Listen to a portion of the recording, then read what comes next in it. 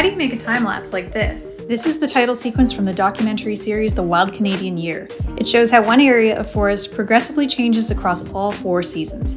We asked the cinematographer how this was done because we had a lot of questions.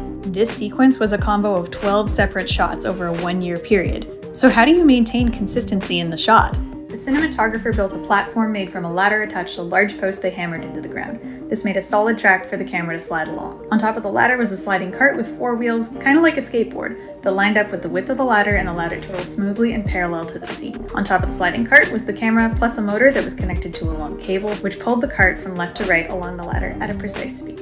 Each visit throughout the year, they could drop the sliding cart onto the ladder, reattach the motorized cable, and start the programmed move. The cinematographer also built a wooden jig that held the camera at the perfect orientation so they didn't have to manually align it. This means that each time they revisited the scene and placed the slider cart at its start position on the far left side of the ladder, the camera was capturing the exact same frame as the previous visit, even if there were months in between.